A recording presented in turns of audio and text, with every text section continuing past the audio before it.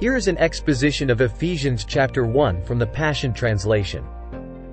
Paul, an apostle chosen by the will of God, sends this letter to God's holy people living in Ephesus, faithful followers of Jesus Christ. May you experience the unspeakable riches of God's glorious favor and grace that has been freely given to us because of who we are united with, Jesus Christ. God has blessed us in Christ with every spiritual blessing that comes from the heavenly realm. For before the beginning of time, He chose us in Christ to be holy and blameless in His sight. He freely bestowed on us His love in His Son. As God planned in Christ's wisdom before time, His goal was for all things in earth and heaven to be unified and brought together in Christ.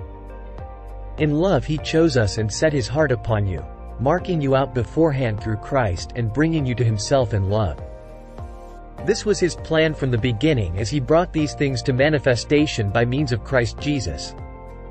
We were marked out beforehand to be His adopted children brought into line with Jesus Christ.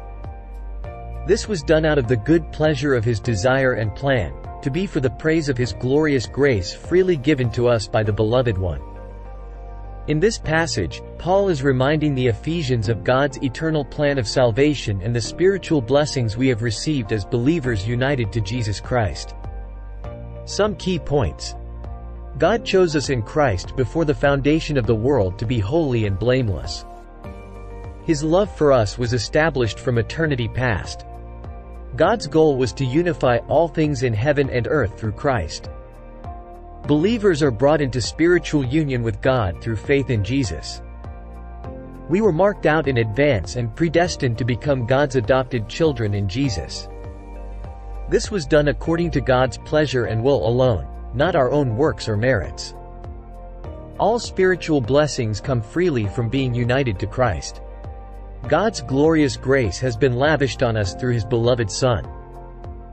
Paul's reminder of God's gracious predestination and election was meant to stir deep gratitude and wonder in the Ephesians at the unspeakable riches of God's blessings bestowed on believers in Jesus Christ.